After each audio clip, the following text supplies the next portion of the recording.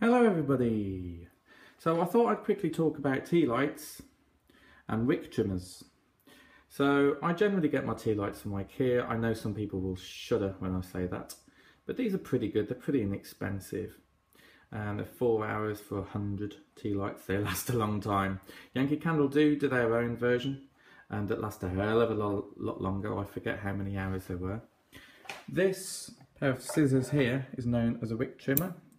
Now the advantage of a wick trimmer is that it'll cut the wick if it's too long, but you can see the thickness here, sorry there's a lot of wax on the bottom of that it's measured automatically, so it's going to be cut at exactly the best place so that there's not too much wick, so that you get soot, and not too less wick so that it ends up pools and not being powerful enough.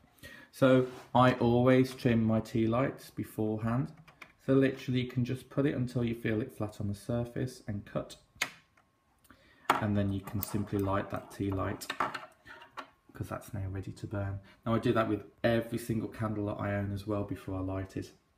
And if you're burning a jar or anything, if it starts to mushroom, make sure you use your wick trimmer. Now another advantage of the wick trimmer is that you can get right down to the bottom of the jar and snip it. Just blow it out, snip it, dispose of the surplus of the wick, and then relight it. And if you do that fairly quickly, it doesn't make any difference. It's absolutely spot on. Brilliant.